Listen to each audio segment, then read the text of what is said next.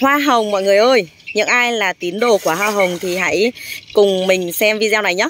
Và đây là hoa hồng mình trồng nên mình cũng không, mình tự sưu tầm mình trồng ấy. Mình đi chơi mình thấy ở đâu có đẹp ấy thì mình xin giống về mình trồng, nên mình không biết cụ thể tên của từng loại một. Và đây là cái bụi hồng mà chính xác là mẹ mình trồng. Mình chỉ review thôi, mình chỉ quay lại làm kỷ niệm thôi. Mình không biết đây là hoa hồng gì nhưng mà cái mùi của nó thơm lắm, thơm cực kỳ luôn. Đây này, những cái tán của nó, những cánh hoa nó xếp lên nhau và những cái nụ hoa này. Đấy, cưng không mọi người ơi. Rất là thơm, thơm ngát luôn. Đây nhá. Một cái bụi nó ngắn ngắn, thấp thấp thế này thôi mà nó chạc hoa luôn. Đấy, đẹp lắm mọi người ạ. Đó. Mọi người nhìn nụ của nó này. Nụ nào nụ đấy chúm chím, đang chờ đợi đến ngày, đến giờ và nở thôi. Cưng cực kỳ luôn. Rồi tiếp tục các bạn theo chân mình đi xem một số những cây hoa hồng khác mà mẹ mình trồng nhá. Đây vẫn là em nó, vẫn là em nó đã được nhân giống ra đây. Một chùm hoa của nó này mọi người. Đấy, chen chân vào bụi tiêu.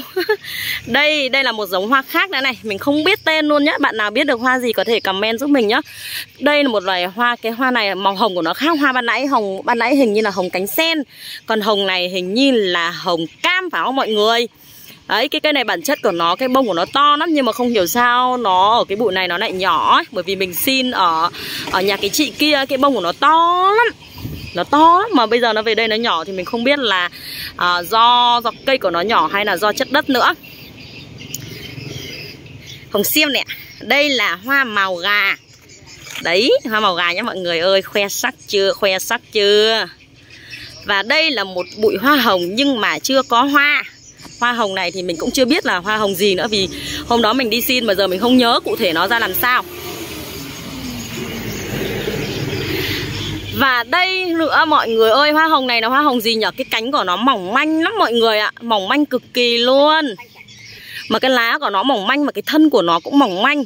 Nhìn nó mỏng manh thế này thôi nhưng mà sức sống của nó mãnh liệt lắm. Có nghĩa là ví dụ mình trồng 10 loại hoa thì có thể 8 cây kia hoặc 9 cây kia nó chết, nó khó lên. Nhưng cái cây này nó cực kỳ là lên rễ, lên nhanh lắm. Thế mình mới bảo là nhìn nó mỏng manh yếu đuối thế thôi nhưng mà chưa chắc gì đã phải như vậy. Sức sống của nó mãnh liệt cực kỳ luôn. Và đây nó đang nhỏ nhá mọi người. Nó cao lắm. Bình thường nó có thể cao hơn đầu người nếu như mà chúng ta không đốn tỉa nó đi nhá. Nó ra hoa suốt. Hầu hết là mình thấy ngày nào nó cũng ra hoa suốt ngày, suốt tháng vậy. Nó cứ bông nọ tàn thì bông kia nó ra. Đấy, đây là mọi người có thể nhìn thấy này. Đấy, nó khác với những cái hoa hồng khác là mình thấy cái hoa này nó ra hoa canh năm. Có nghĩa là nhìn lúc nào cũng thấy em ấy có cái tình trạng là đang nở hoa. Không biết là hoa hồng gì. Ai biết thì comment giùm mình nhá. Rồi đây hoa màu trắng trắng là hoa ngò. Hoa ngò, miền Bắc gọi là hoa mùi ấy, rau thơm.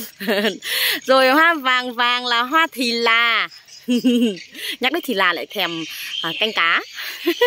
Rồi đây, cái bụi hoa này mọi người ơi.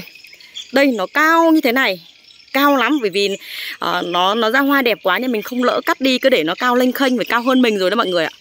Cái ngọn của nó cao nhất phải cao hơn mình rồi nhé mọi người. Đây này, ở bên ngoài nó còn đẹp hơn gấp nhiều lần so với việc mình quay lại video thế này. Đây mọi người nhìn cái nụ này, đấy, nó chúm chím, nó màu nhung. Đây nhá, làm sao để cho rõ, đây màu nhung, cái nụ của em ấy là màu nhung này. Và khi mà em ấy nở ấy thì những cái cánh hoa nó xếp lên nhau mà sờ ấy, nó dày y là bông hoa nhựa luôn ấy. Mà nó tươi lâu lắm mọi người. Cái hoa này mà thích hợp cho cái việc là cắm vào bình ấy. Mình cắt, mình cắm vào bình, mình trưng trong bàn ấy. Đó, ví dụ như là mình thích trưng hoa tươi ở trong nhà ấy, thì mình thích trưng cái loại nào mà nó tươi lâu ấy.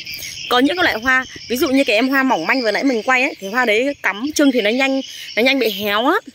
Nhưng cái hoa này thì khác, trưng là chơi lâu lắm, chỉ cần mình siêng thay nước á, là trưng rất là lâu. Bông hoa đẹp tuyệt vời luôn.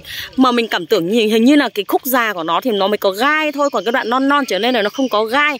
Cho nên thế ví dụ như ngày lễ Valentine hoặc mùng 8 tháng 3 hoặc ngày sinh nhật người yêu chẳng hạn, bạn nào mà muốn tiết kiệm, mà muốn tặng người yêu ấy, hoặc là tặng người thân của mình mà mang cái ý nghĩa là của nhà làm ấy, thì mình có thể là trồng loại hoa này rồi cắt từ đây này, cắt cái loại không có gai đi rồi đem đi tặng cũng cực kỳ là ý nghĩa, vì nó đẹp lắm. Nó không khác gì hoa mình mua ở ngoài tiệm hoa đâu mọi người, cưng lắm luôn ấy.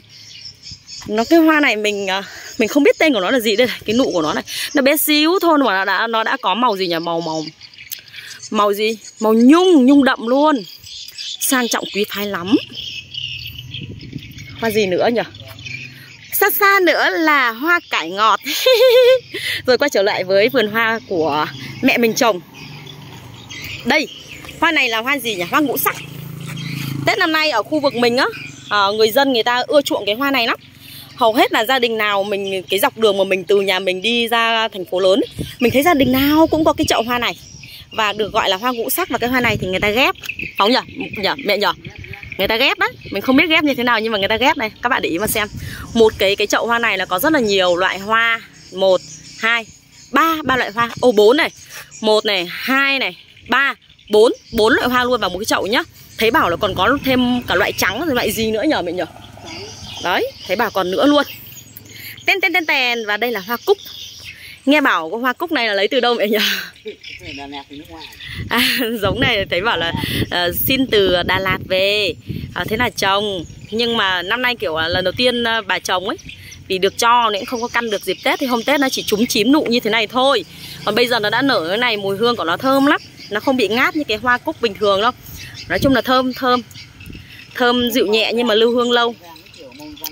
Đấy, thế là mình bảo là thôi thì để cho nó già rồi mình lấy thử cái giống của nó ấy. Mình ươm mình trồng không biết là có trồng được không. Mình với mẹ đang cá cược với nhau, mẹ bảo là trồng nó sẽ bị thái hóa.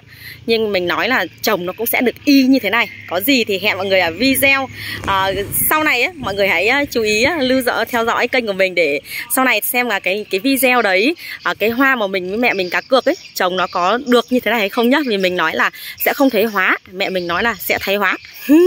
Mọi người thấy hay hãy like, share video và đăng ký kênh dùm mình nhé. Cảm ơn tất cả các bạn nào.